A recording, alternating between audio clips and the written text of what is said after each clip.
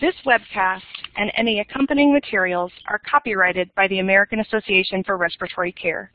Any public display, sale, copy, or distribution of the video or materials may only be undertaken with the prior written consent of the AARC. Copyright 2015, all rights reserved. My name is Shauna Strickland. I am a respiratory therapist, asthma educator, and Associate Executive Director of Education at the American Association for Respiratory Care.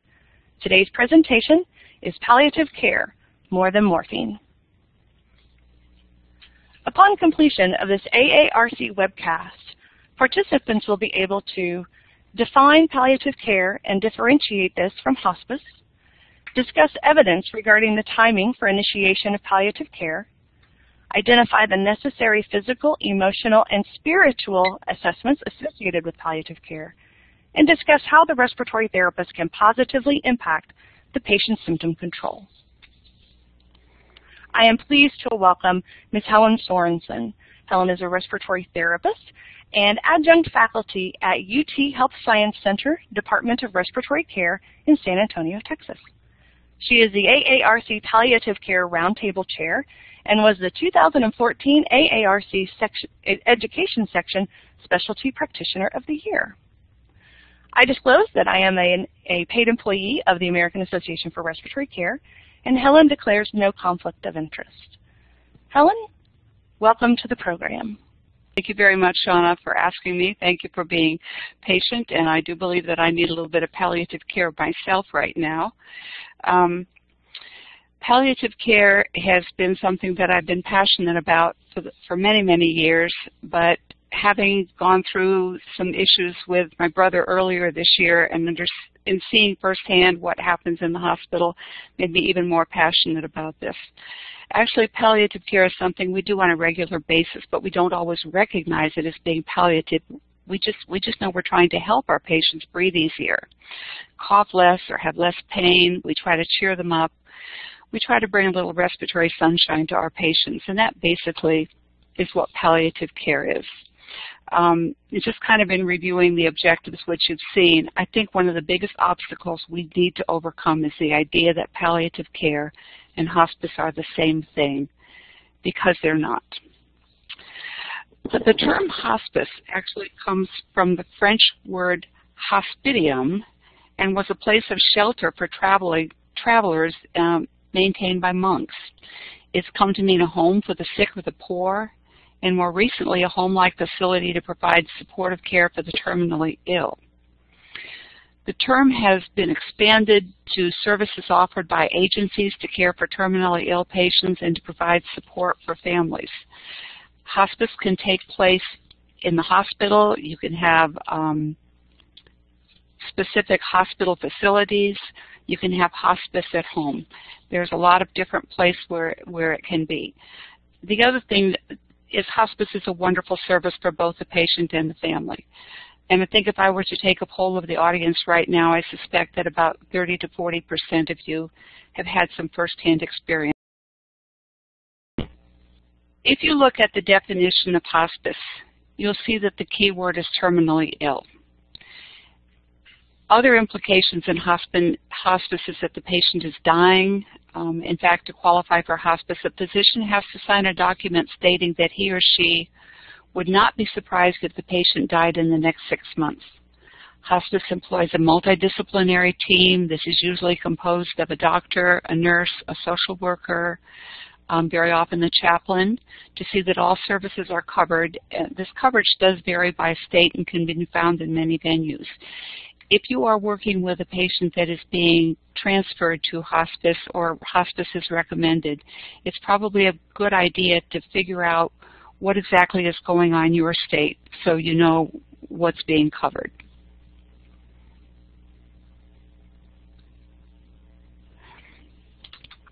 This is a traditional diagram used to distinguish hospice from palliative care. This is a diagram I've used many times, and there's nothing wrong with the diagram. If you start with a diagnosis of the disease at the bottom, you will see that there are equal amounts of curative and palliative care being given. And as the disease progresses, there is less curative care, and more palliative care until you get to the last 6 months. And that's the time when curative care stops. The only problem I have with this diagram is that no symptoms are addressed, and it doesn't clearly express the concept of palliation or symptom control. This is actually a slide that Shauna and Cheryl and I worked on when we were out in Las Vegas. And it's a little bit busier, but I think it clearly addresses the difference between palliative care and hospice, starting with the diagnosis of a terminal disease. And if you look inside the box that's outlined with a black, down at the bottom you'll see terminal disease diagnosis. This can be a diagnosis of cancer, emphysema, ALS, cystic fibrosis, end-stage liver disease, COPD, and many others. Attention at this time is focused on curative care and regular assessment. And you'll notice up at the top we have added regular assessment for pain, dyspnea, and other symptoms, whatever is bothersome. Once the symptoms are identified, and then palliative care begins, and then you move to the middle box, to the blue box in the middle. Where curative care continues, palliative care begins. Understanding that this is long before hospice is taking place. And in fact, palliative care and curative care can last 6 months to years.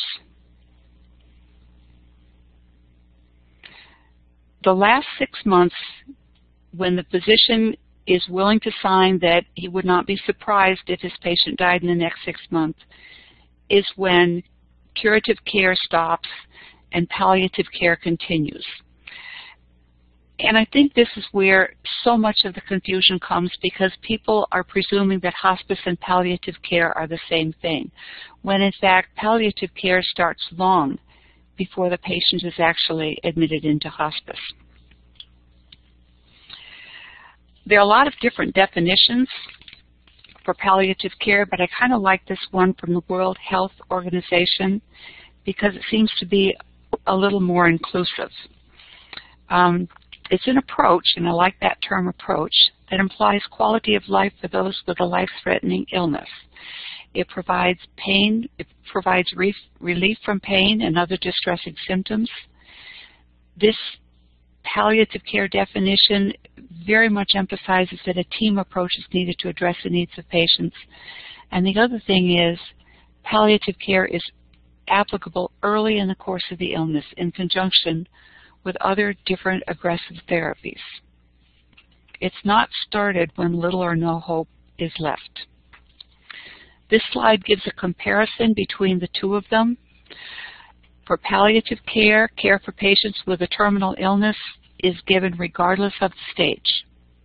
So whether they are newly diagnosed or they've been diagnosed a year ago, once we have symptoms, then we start palliative care.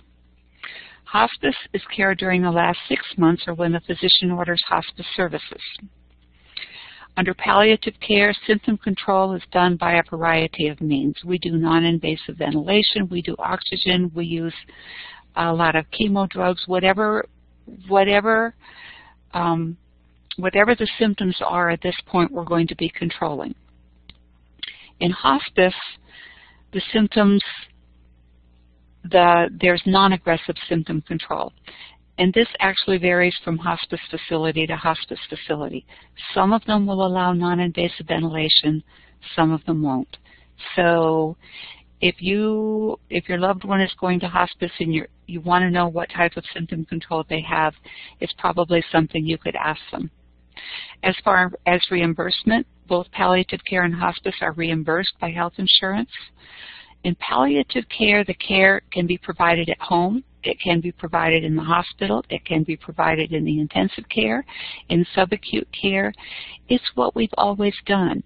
It's trying to make sure that our patients are comfortable and that we're managing their symptoms.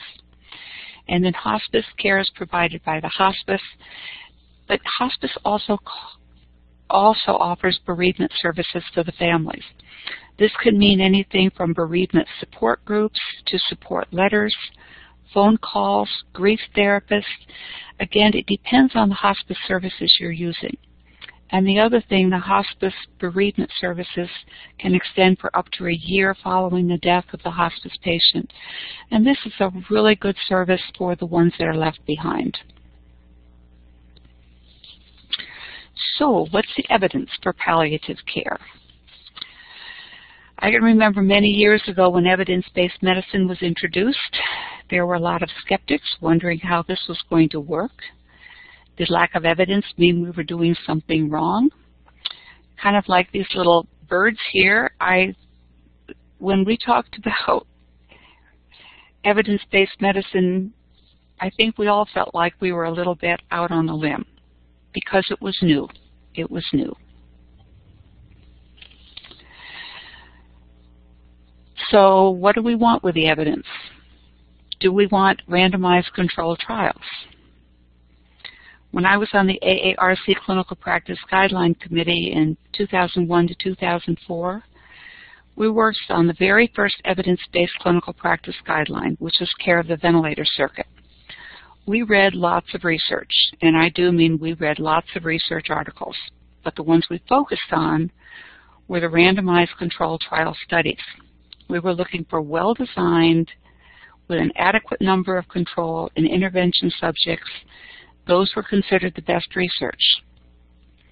But what about evidence for palliative care? What are the ethical issues involved? And what are the issues regarding complementary medicine? We have a lot of anecdotal testimony about Reiki, about acupuncture, about herbal medicine. We have a lot of people that have left the country and gone someplace else to get care for whatever disease they have. And they've come back saying they've been cured. We may not have proof, but do we tell people that don't do this because it won't work? We don't know. We have started doing palliative care research, however. There's ethical issues of a placebo control. How do you tell somebody we're not going to treat you? You can't do that.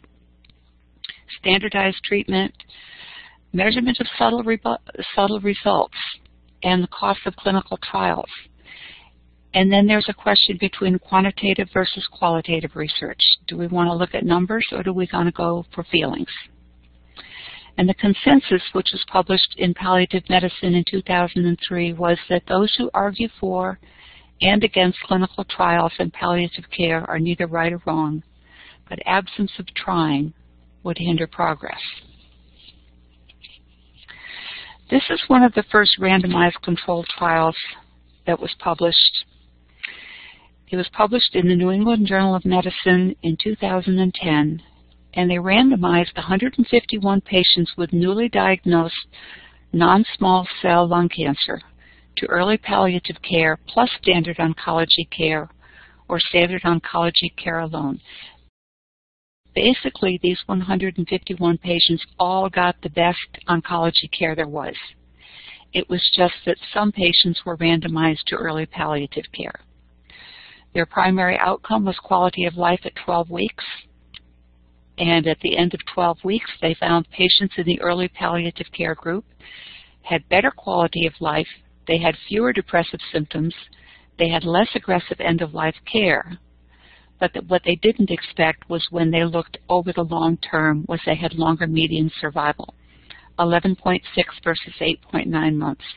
And it may not sound like a lot of time, but if you have cancer, it is. This is another one that was done that was a single-blind randomized trial. They looked at 105 adults with refractory breathlessness. This was done over in London between 2010 and 2012. They randomized 53 of these people to breathlessness support services and 52 to usual care. Now, the breathlessness support services were short-term services integrating palliative care, respiratory medicine, physical therapy, and occupational therapy. I don't know exactly what they were, but I'm guessing it was expanded on the pursed lip breathing and some other things. Their outcome was patient-reported breathlessness mastery. Of the 105 adults, 83 patients completed the assessment at week 6. The survival rate from randomization to 6 months later was 94% of the adults in the randomization and the breathlessness support services were still alive, 75% in the control group. So when we look at stuff like this, we know that palliative care works. This was another study that was done specifically with patients with COPD. They looked at this, I think, was a retrospective chart review. They looked at those who received palliative care and those who hadn't. What they found was very few of the 91 patients that had palliative care, only 17 of the 91. Those that had palliative care had a longer hospital stay. They had a higher rate of do not resuscitate orders. Actually, 100% of them did not want DNR. They had a lower rate of ICU mortality. They ordered less CPR, and the cost was much less. And their conclusion was that palliative care was underutilized or delayed in COPD patients, which for those of us that have been in respiratory therapy for a long time does not come as a surprise. Palliative care is not just for those with cancer or COPD, it's also for children. This was research done at the University of Utah Hospital. It was a retrospective chart review. They evaluated over 24,000 charts between 2001 and 2011. What they found was that only 4% of these children were coded for palliative care. Interestingly enough, over the study years, this increased to 8% because I think they knew people were watching. Of the children coded for palliative care, they had fewer hospital days, fewer died in the intensive care, and the overall cost was 26% less. Now this next slide is a continuation of that other one. They found that palliative care services were more common in children with congenital or genetic disorders. They were more common in children with neuromuscular disorders and with cancer diagnosis. They did find that when palliative care services were enlisted, there was 73% less ECMO used.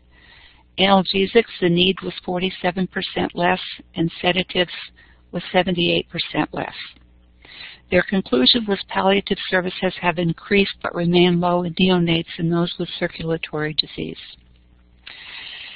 And I also think that for those of us who have taken care of patients with cystic fibrosis, they may not be included in this, but we all know that our patients with cystic fibrosis need palliative care. This was kind of an interesting instrument that I found online, and it's an instrument developed to identify children with palliative care needs.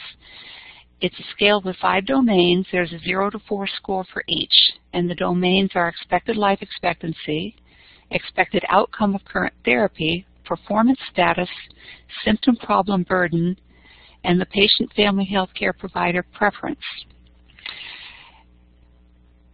For example, expected life expectancy, 0 to 4 score for each. If the expected life expectancy was another year, then the score would probably be 0 on that one. If the expected outcome of current therapy was not good, then the score would be higher on that one. When they looked at all 5 of these domains, they added up the scores. If the score was 10 to 14, what they did is they introduced the pediatric palliative care concept. If the score was 15 to 24, they approached the palliative care team, and if the score for this particular child was between 24 and 40, then pediatric palliative care became the focus of care. I would dearly love to see somebody do something like this for our patients with COPD. We have a hard time getting them in palliative care. We even have a hard time getting them in hospice. This is another issue. A lot of misunderstanding of what palliative care is. Is it health policy? Is it place of death? Is it quality of life? Is it treatments? There's a lot of misunderstanding about palliative care. Doing research for an article I wrote, I was reading a lot of different authors, and I found that even just the term was not consistent. Some authors used palliative care, others talked about a palliative approach. Some called it specialized palliative care, others used it supportive care, and others just called it comfort care throughout the entire article. This is a simple study done actually by a fourth-year medical student. What she did is she called patients with advanced cancer, and she visited with them over the phone about services they might need in the future. So they all had advanced cancer. They were all looking at palliative care, hospice down the road. She used the 10-point Likert scale to kind of score their responses. She used a script, and she gave the same explanation for all of them, with the exception that some heard the term palliative care and some heard the term supportive care. What she found was in the supportive care group, overall understanding of service was better, the overall favorable impression was better, and the future need for services for themselves or their family was better, just by hearing a different word. This one was a small study, and this was one that was actually done on palliative care understanding of COPD people. It wasn't clearly stated how many were in the study, somewhere between 31 and 32. 60% of them were male. The mean age was 70, but the range was 43 to 87 years. What they found was 33% of these fellows were on home oxygen, or women too.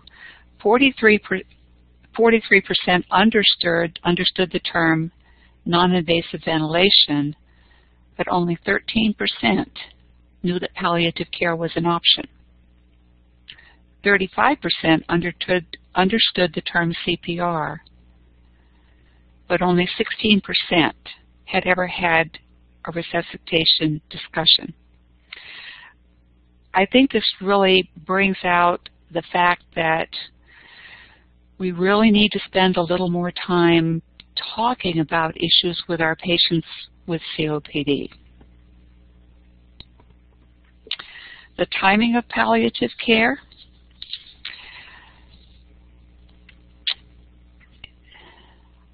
Start early, stay late, I think, is a good mantra for the timing of palliative care.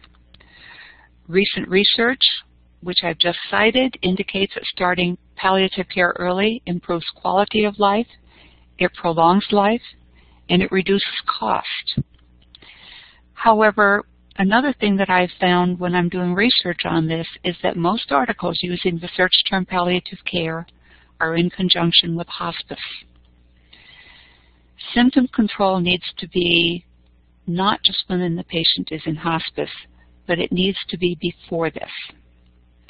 There is cost savings associated with palliative care teams. And when you're talking about hospice teams, it is usually just the doctor, the nurse, the chaplain, and the social worker. But palliative care teams are including therapists. It's the doctor, it's the nurse, it's the pharmacologist, it's the OT, the RT, the PT, the social worker. That includes a lot more people. And the overall cost savings from palliative care is substantial, over $3,400 per patient. But there are barriers to palliative care. There's barriers to the timing of palliative care. And a lot of these include factors from all of us, the patient, the physician, and the therapist. Patients may not be willing to discuss what they perceive as death. If they understood palliative care to just be symptom control, I think they'd be willing to talk to us. But when they think palliative care is hospice, they may not want to talk about it. There are communication barriers between the patients and their family members, and if they don't understand the term, they're not going to want it. Physician factors, we're going with uncertainty about prognosis. Again, if they have to document that they wouldn't be surprised if somebody had less than 6 months left, if they're equating that with palliative care, then they again may not want to talk about it. But they have also cited scarce resources and time constraints. They are very, very busy and they may not have time to do this. And again, poor understanding of palliative care. This is where I think we can be really helpful. We can help them understand the difference in what palliative care is all about. We're just trying to treat the symptoms. As far as therapist factors, there is poor understanding of palliative care.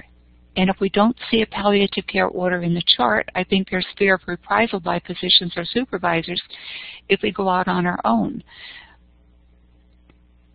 But we may not always see that palliative care order. We may have to be doing things that are helping our patients become a little more comfortable. A new paradigm. This was kind of a new term for me. Back 20 years ago when I was teaching at a community college, and our president had gone to a new conference, and he came back all excited about paradigms, and he called a faculty development in service. We all had to go, and we sat and listened for an hour about paradigms until we finally realized that all a paradigm was a new way of looking at something.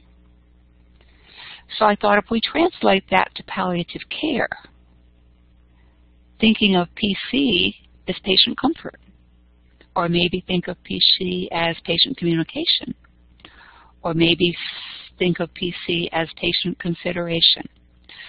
When we are asking them about their symptoms and we are trying to do something to alleviate their symptoms, we are comforting them, we are communicating with them, and we are taking them under consideration. Distressing symptoms is basically what we're treating. When the saturation is low, we give oxygen. When the patient is cold, we provide a blanket. When the patient has bothersome symptoms, what do? Treating these bothersome symptoms in a patient who is uncomfortable is palliative. Waiting until they are actively dying is unkind. Well, the next couple slides, I'm going to show you a couple assessments associated with palliative care. A pain scale is very useful. We can use verbal or facial grimaces. And I was putting this PowerPoint together. I saw this Lego pain assessment tool online. I don't know if any of you have seen it or used it. But what immediately came to my mind is, if somebody showed me this, I would probably start laughing. Even if I was in pain, I think my pain would be relieved a little bit just simply looking at the silly faces on the Lego people. It's something you can use. The symptom assessment scale, the Edmonton Symptom Assessment Scale, is also one that can be used, but I will tell you that one's quite a bit longer, and it probably covers a few more symptoms than we're really interested in with our COPD patients. The other one, and this is a new one, and this is a COPD assessment test, the CAT test. I couldn't download this. Initially, it was just available in England, and there's a couple websites that you go to that tell you it's not available in the United States yet. But that is old information. It is available, and it is available from the COPD Foundation. It's basically 8 questions, and it assesses the severity of cough, chest tightness, breathlessness, sleep, mucus production, activities of daily living, and energy level. If you're interested in getting this, contact Scott Soretta at the COPD Foundation. And I don't have his information here, but if you just go to the COPD Foundation, you will find Scott's name because he's head of the education for the COPD Foundation. Another thing we need to assess is dyspnea. We've all used the Borg scale. Many of our patients that have gone through pulmonary rehab are very comfortable with this and can tell you without looking at a scale where their level of dyspnea is. Another one that I found is the Dalhousie Dyspnea Scale, and again, when I looked at this one, it made me laugh also. I know it was designed for children, but if you have this and you show this to somebody and see how bad their dyspnea is, they might get a laugh out of them too. Another thing that can be done, and this is a quick assessment, is rapid testing of the BNP. If you're not really sure whether this is a cardiac-related shortness of breath, dyspnea, or pulmonary dyspnea, the rapid testing of the BNP can also tell you if the patient has congestive difficulties or congestive failure. The geriatric depression scale is probably not one that you think about very often. You can download this from the internet. It is a short form. It only has 15 questions. I always have my students take this, not because I think they're depressed, but because I want them to see how easy it is to do this little short quiz. You can ask the questions, you can fill it out, you can give the questions to them, they can fill it out, and it's very easy to score. Our COPD patients, to a high percent, have depression. If this is something that's not treated and it can help them feel better, then this is something we really need to be looking at. As far as a spiritual needs assessment, this is probably not something we think of doing.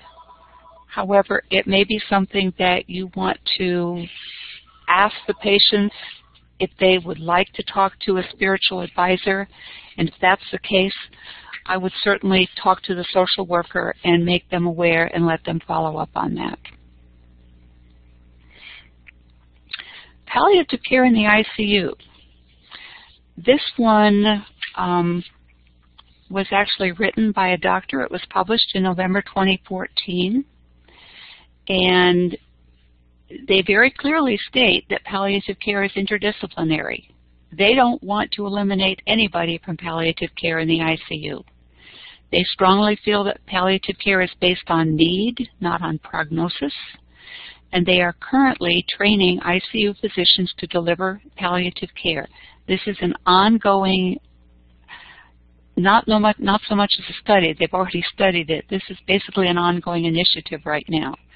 They are training ICU physicians in communication skills, and they are training them in ethics conflict resolution. I'm going to say the outcomes data a little bit. I'm going to come back to that. I'm going to skip down to number 5.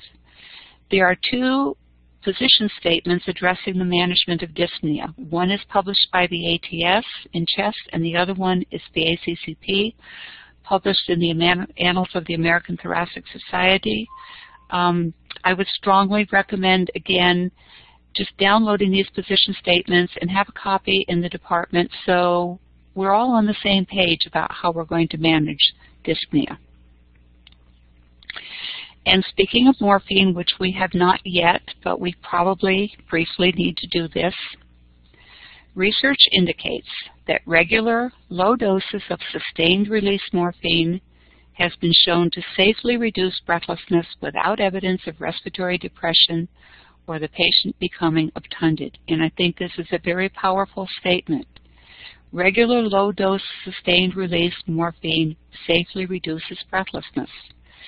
This is the recommended initial titration, 10 milligrams over 24 hours and titrated by 10 milligrams if there is no benefit once they're in the steady state.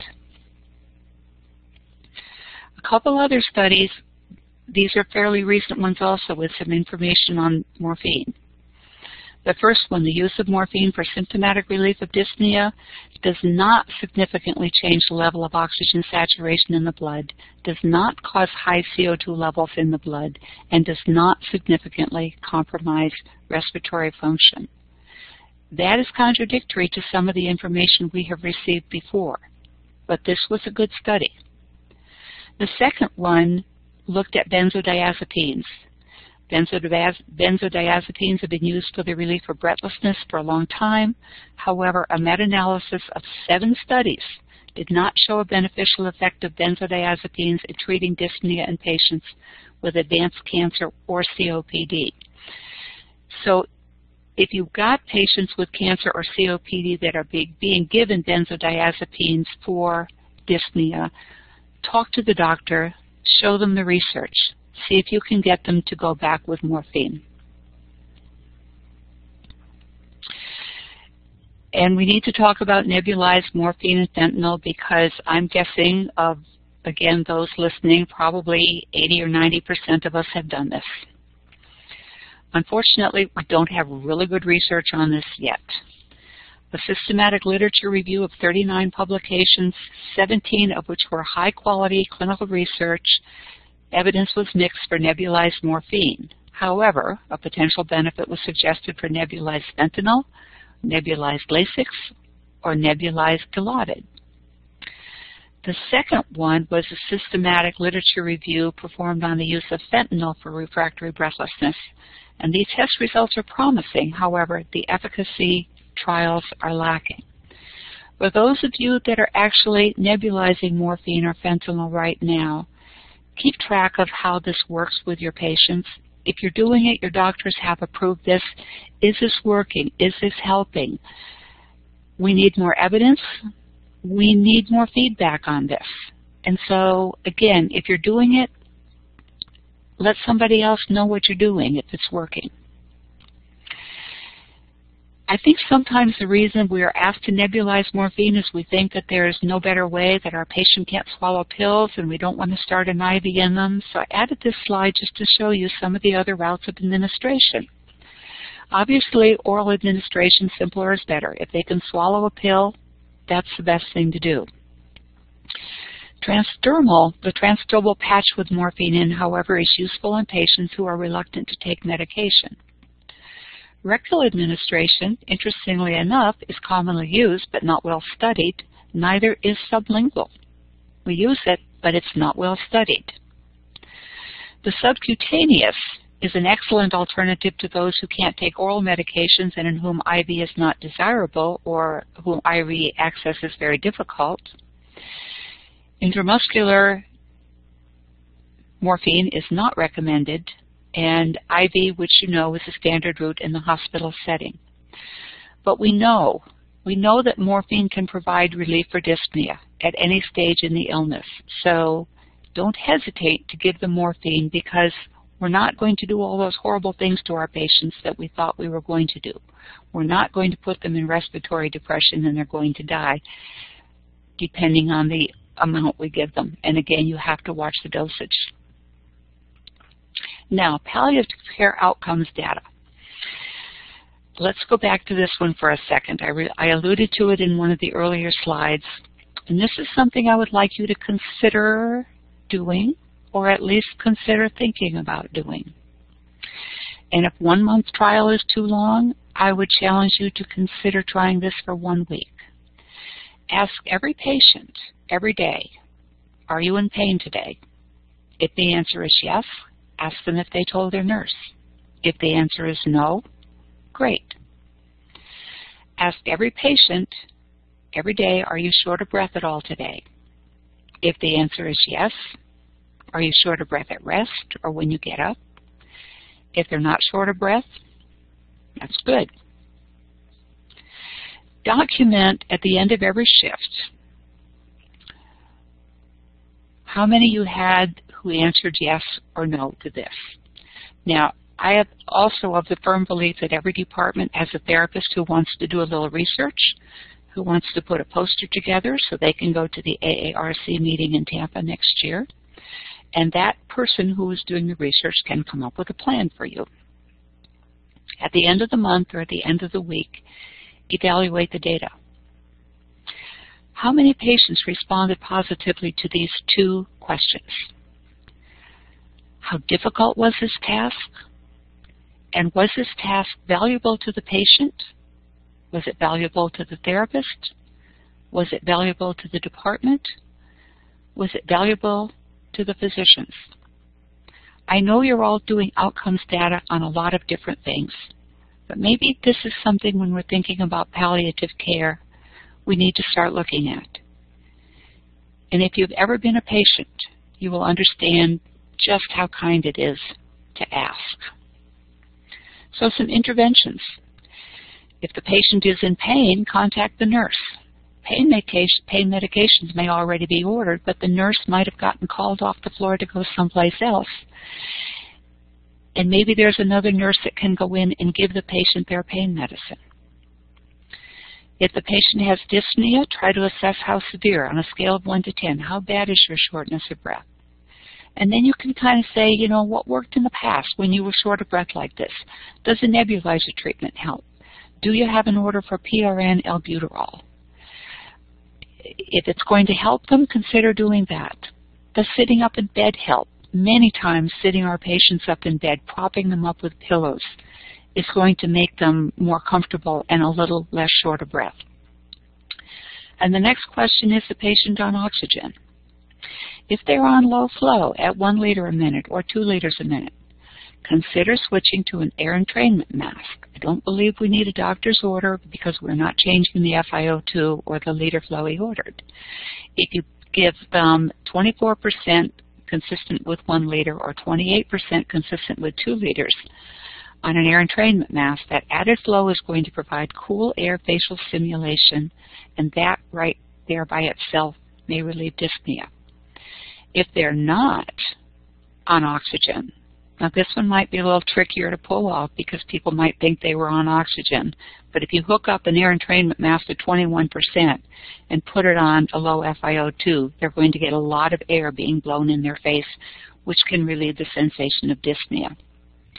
If the problem is congestive heart failure, you need to talk to the physician.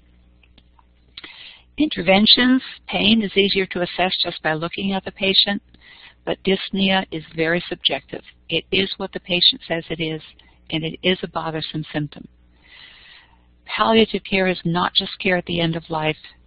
It is not just care in patients with a terminal disease, and it is not just giving opioids. It is comfort care afforded to every patient with every diagnosis. I just ran across an article a few days ago, and I just want to read this to you. This is an article that was published last month, January of 2015, entitled Training the Next Generation of Doctors in Palliative Care.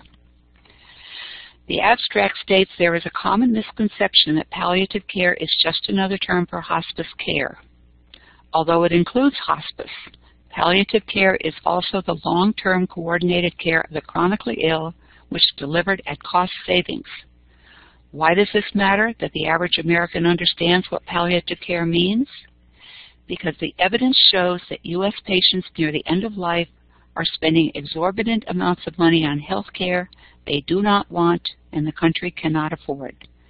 Understanding palliative care is an important issue in the current debate about health care reform. I read that to you because I think it's important that you know that we're not in this alone. We all want palliative care. We all want everybody to understand that palliative care and hospice are two different things. The reality is in many hospitals, palliative care is only ordered when there is no hope of survival left and the patient is declared a DNR. The times that I saw palliative care written on a chart was when the doctor had said, patient DNR, start PC, palliative care. But you could be proactive. Being proactive is going to help you and your patient. You don't have to wait for an order to use common sense. We can provide patient comfort, and that is what we excel at. And now that I've talked for 43 minutes and started way late, if any of you are still there, I would be happy to answer any questions. Thank you, Helen. And we have quite a few people still here, so I'm very happy that you all hung with us till the end. This was a fabulous, fabulous presentation. Before I get too far into the questions, one of the more recent questions that popped up in the chat area was whether or not morphine was covered under scope of practice under state licensure. So I took the liberty of calling Cheryl West for a couple of minutes here in our office. And for those of you who don't know Cheryl, she is our government affairs director here at the AARC, and she knows everything related to licensure. And she confirmed that for the most part, most scopes of practice identify that respiratory therapists can deliver a respiratory-related drug as long as you have the physician order and you follow the controlled substance procedures and so forth. But ultimately, if you have a question in your state, you should always check with your state licensing board to ensure that that is how they interpret the scope of practice. So definitely check in with your state board. So Helen, to kick off our questions, a lot of our participants had a pretty robust conversation about the use of oxygen during palliative care, during hospice, checking pulse oximetry, and what kind of, is it cruel to withhold oxygen? Is it prolonging death or prolonging the pain and suffering of the patient to use oxygen? Can you elaborate a little bit more on the use of oxygen in this time frame? Interestingly enough, a lot of studies have shown that there really is no benefit for oxygen over room air, or over 21%. This is the concept of putting oxygen on everybody just because we can put oxygen on them really doesn't, it's not supported by evidence. I think a lot of us put the oxygen on because we think it's going to make them breathe a little bit easier. I don't know that it does. As long as if they're just in palliative care, I've got no problems with them having the monitoring equipment in the room with them, because we're just treating symptoms at that point. If they are a DNR, you shouldn't have any monitoring equipment in the room with them. And then with hospice patients, if they're a DNR, we'll do whatever we need to do to make them comfortable. And if that's albuterol, fine. If that's oxygen, fine. Once they're a DNR, they really shouldn't have any monitoring equipment in the room with them, because it's only going to stress the family out. If the monitor goes off, they want you to do something. At that point, we just need to keep the patient comfortable in the hospital. But with just palliative care, if we're just treating symptoms with a patient with COPD and they need oxygen, absolutely. But I do really like the idea of switching them to the air entrainment mask, because they have their own little personal fan on their face. And that does kind of reduce the sensation of dyspnea. We used to have families bring in their fans from home, but most hospitals don't allow that now because of the electronic situation. Thank you very much, Helen. I think that that was one of the bigger issues. Is there any kind of evidence to state that, you know, as far as pain control goes, that there's any one type of delivery route for pain control that has worked better than others during this time frame, or is that an individual type of decision? I think that's an individual decision, but morphine basically covers both pain and shortness of breath. And I think morphine is probably the one that is used most often for pain. I am not in favor of the benzodiazepines at all. The benzodiazepines, particularly in older adults, can cause a lot of problems with delirium and dementia. Depending on the age of the patient, older people don't really process those drugs. They don't metabolize them, and they can stay in the system for a long time, and they can become very dangerous at that point. Morphine probably is one of the best drugs we have for both shortness of breath and pain. And again, with palliative care, regardless of whether they have been declared as a DNR or a hospice, if they're in pain, we need to do something about it. One of the more poignant statements that you had during this presentation was at the very end, when you were discussing the differences between palliation and hospice. Palliation and the application of palliation, of course, very misunderstood. That, you know, it's not the equivalent of hospice.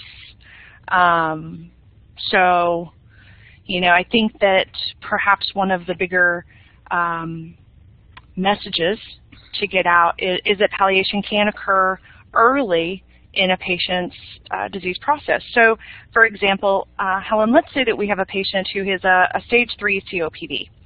And this stage 3 COPD patient comes into our facility short of breath, the typical COPD presentation, could you give us an example of how palliation might help a patient with that chronic disease who has not quite reached end stage?